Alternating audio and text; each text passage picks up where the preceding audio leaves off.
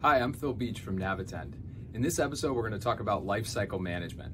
Effective lifecycle management is an essential part of a successful IT management strategy.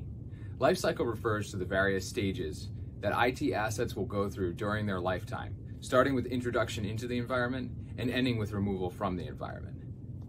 The different stages of the lifecycle represent important business decision-making points.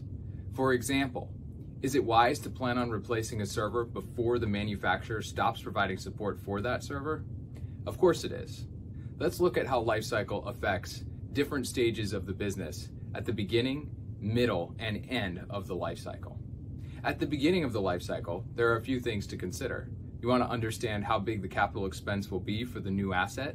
You want to make sure that you understand the cost of upgrading or migrating from existing systems into this new system, and understand any training requirements that might be included with that new asset.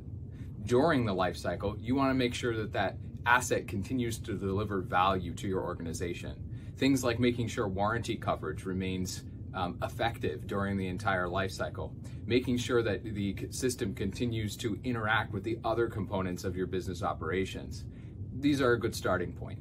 At the end of the life cycle, perhaps the most important stage, you want to make sure that you're not caught unexpectedly having an asset that's no longer supportable. So you need to plan in advance for the end of that asset life cycle.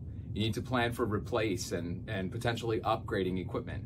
And you need to understand the migration paths from your existing system to the new system. Reviewing decommissioning and disposal options is especially important.